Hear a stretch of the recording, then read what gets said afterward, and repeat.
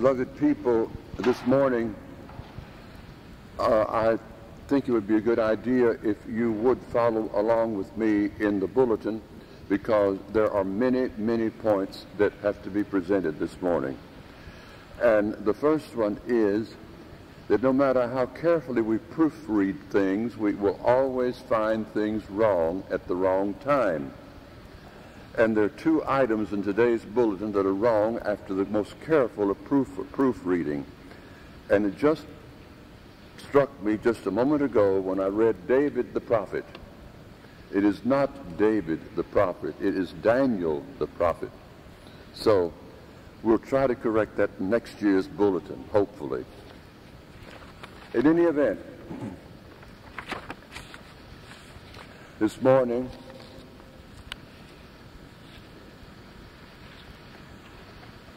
at this point, we'll merely point these out. I will explain them more clearly in a moment, especially for those who may be newcomers and are visitors and who need a little more explanation. Attached to this bulletin are the Advent readings, and we will speak of that in a little bit. Also attached to this bulletin is the announcement concerning the blessed wheat, which is up here in these little packets that all the older ones of us know to help yourselves to them and take them home, and we will explain the matter in a moment. Next week begins Advent, and therefore the preparation should go up now for the setting up of the Advent wreath as we are accustomed to set up at this time.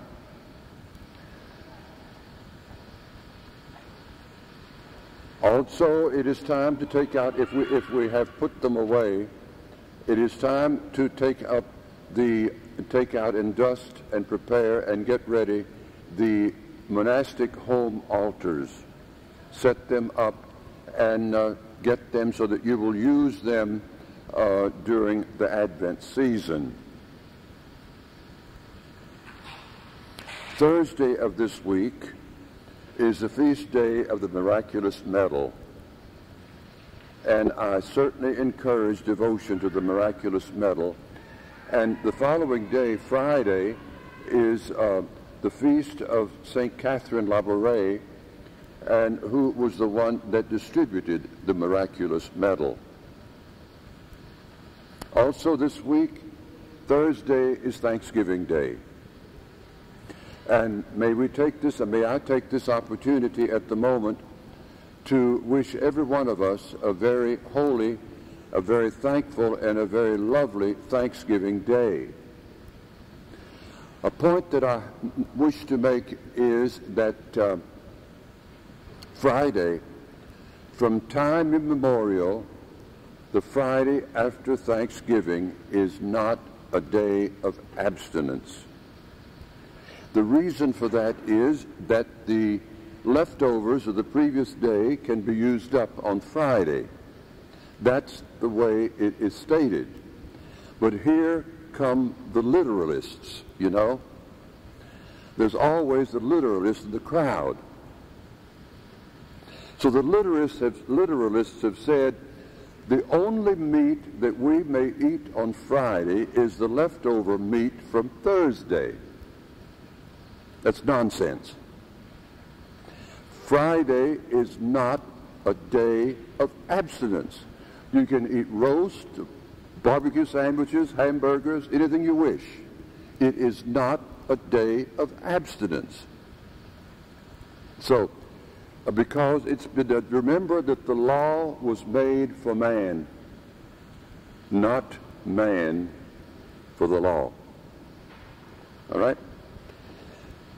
Today there are people that have problems with that, but they must be reasonable.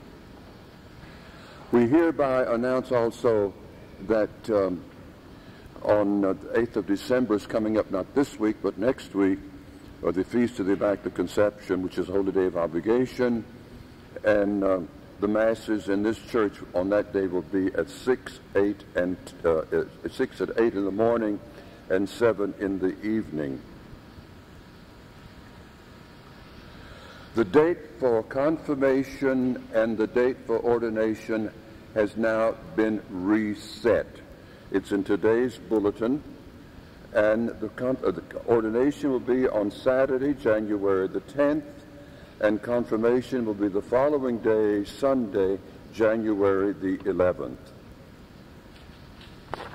Now, we go to the blessed wheat.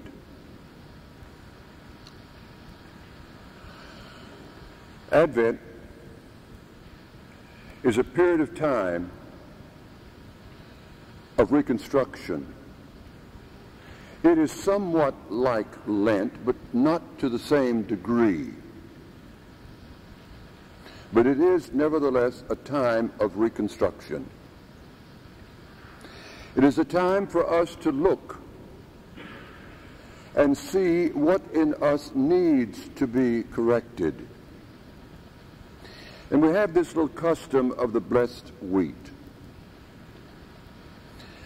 Especially is this designed for the little children, but it is certainly and probably more necessary for us grown-ups than it is for the little children. That each day, first of all, you have to have a container which we have prepared. Any shallow dish of any size, maybe a foot square, maybe a couple of inches deep, perhaps one of these aluminum pans from the store would be quite adequate, and put some potting soil in it. Do not put any holes or drain holes in the bottom, because you will have problems at a later date. But rather have this prepared. Take the little grains of wheat, one at a time. I have performed this act of mortification, whatever it is. And I take one grain of wheat and plant it. And the next act of mortification during that day, I will go back and take another grain of wheat and plant it. And so on. And these little grains of wheat will sprout one at a time.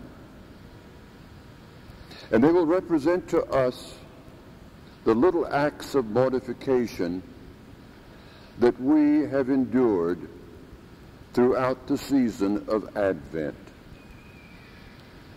And these acts of mortification, this little pan that has the little grains of wheat growing in the soil, this is what we will take and present to the baby Jesus on Christmas Day. A simple little gift. Monetarily, it is worthless, but spiritually, it is totally above value, because it represents what we have given to Almighty God in the baby Jesus. As we look back upon ourselves, and we can see how we have treated the neighbors around and about us, our wives, our husbands, our children, our brothers and sisters, or whatever. How badly have we crowded these people about as we move about with all of our pomposities? You know? Once upon a time, I read a nice little thing that showed up somewhere, and I haven't forgotten it. And it is brief and so much to the point. It might sound a little funny, but it is so much to the point. Because, I'll mention it, I'll quote it in a second. Because so many of us, as we move into the rights of way of life, that we take over and push everybody else aside. This is what it's about, my beloved people. It isn't in the number of prayers that we say. It is entirely in how we treat our brother and our sister.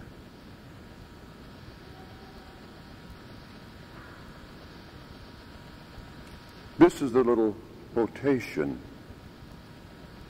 Don't take it as a funny, but take it as something extremely serious as we go through life. But your right to swing your fist ends abruptly where my nose begins. That kind of says it all. As we move through life, pushing everybody aside to make room for us.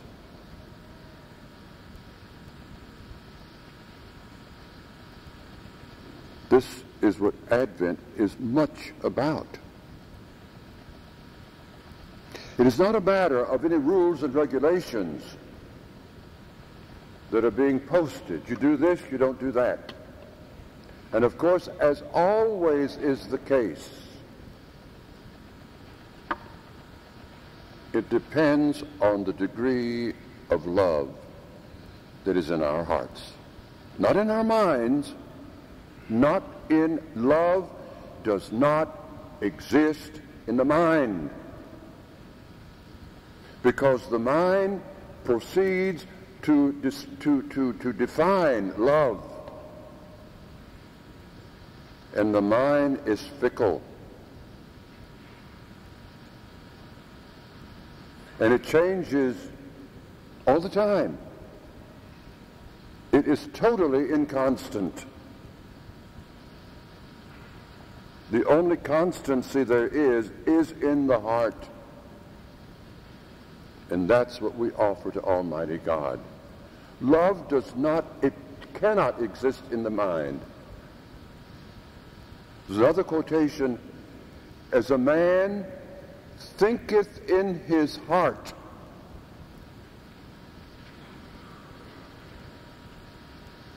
so is he. These are strong words, and I know it. But the subject material is strong. And unless and until we can turn loose of our almighty selves and all-powerful selves and all-proper selves and all-important selves, until that takes place, my beloved people, do not think for one agonizing second that there will be peace in our hearts. Love is where we have to come from. And love is the feast that we are preparing ourselves for. So as we move into Advent, it is not just another time of the year. It is not just a refreshing of that which has been. It is a refreshing of that which is. And we have to come to understand that. Take this wheat, we older ones, and give example to the children. And don't make a big show of it. Oh, here I come. Here, where's the wheat, dear? I need 1 grain. I've just performed an act of something or other, and I need to go plant it. Don't wear any flashing lights when you do an act that belongs to God. That has to be personal.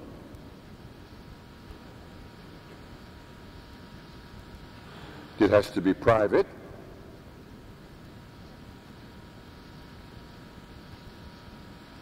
And it has to be spiritual. So there it is. The Advent wreath. The Advent wreath is another custom which I think we all know about. And each week, the father of the family goes and lights another candle and says the prayer. And as soon as that is done, then he will turn to the Advent readings. And he, or the mother, if she's in charge, will read one of the Advent readings. Not just as a machine would read the reading, but read it from your heart and ask the blessing of Almighty God in that reading. Each day is different. However, the very first week there's a mistake, and on Tuesday and Wednesday of that week, of the first week, we have the same reading. This was only brought out to my attention just before Mass, and I couldn't do anything about it. So read the same reading twice. It won't hurt anything. But do these readings when all of the family is seated at the table together at the same time, not piecemeal. The things that pertain to God, the things that pertain to his blessed mother, the things that pertain to that which is the salvation of our immortal souls, my beloved people, what is more important than that? What is it? Is it the things of this earth?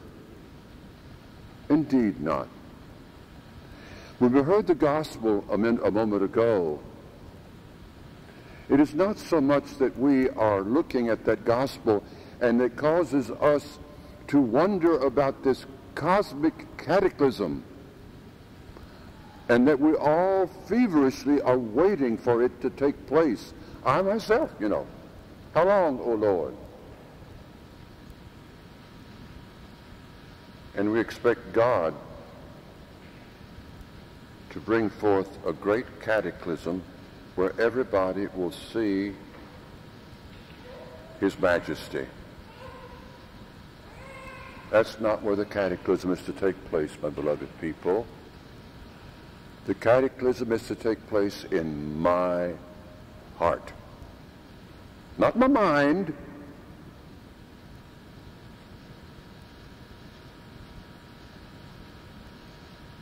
but in my heart. And you want to know something? You wonder at how much power and energy is needed for that.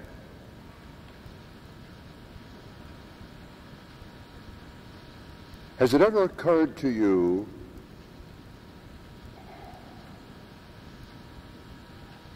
that Almighty God did not use as much energy in creating the entire universe